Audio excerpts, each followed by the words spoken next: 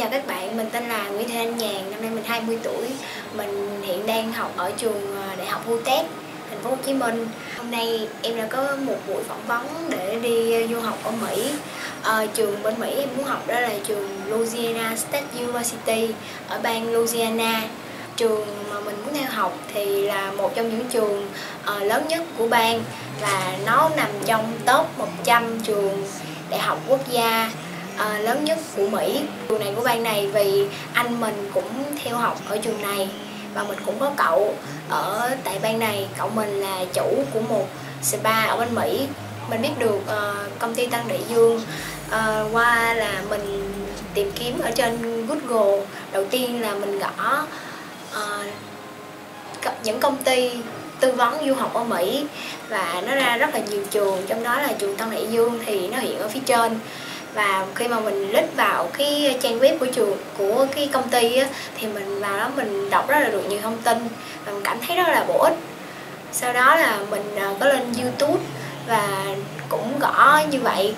Sau đó thì nó cũng ra rất là nhiều clip để hướng dẫn cho các bạn học sinh đi du học ở Mỹ. Và có nhiều link là được đăng bởi công ty Tân Đại Dương.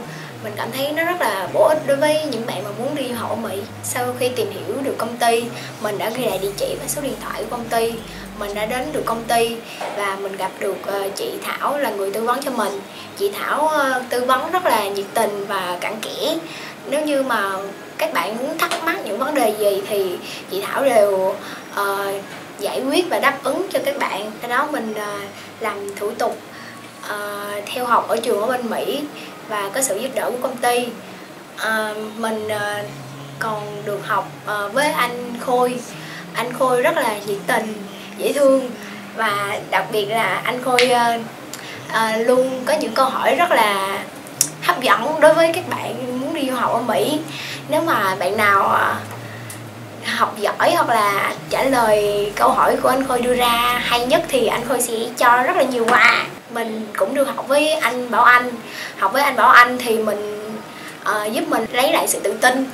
Sau khi học xong buổi học với anh Bảo Anh thì mình cảm thấy rất là tự tin 100% khi mà trước khi đi phỏng vấn du học Mỹ.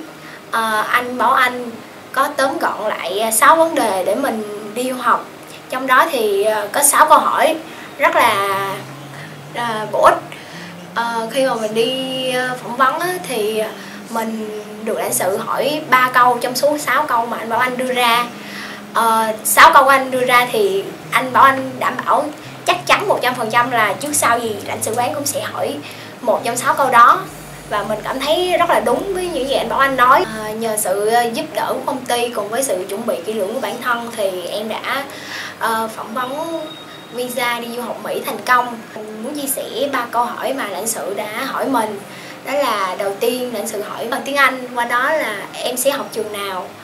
Mình cũng trả lời là qua đó em sẽ học trường Louisiana State University. Câu hỏi thứ hai mà lãnh sự đưa ra đó là bạn có người thân ở Mỹ không? Thì em trả lời là em có anh đi du học ở tại trường này luôn và có một cậu nữa.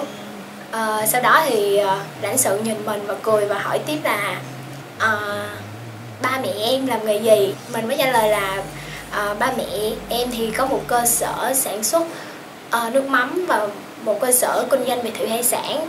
Ba mẹ em phân phối những sản phẩm đó cho các resort ở Phan Thiết, Mũi Né. Thì hỏi như vậy thôi, sau đó lãnh sự gõ vào bàn phím máy tính rồi quay lại nhìn mình và cấp visa.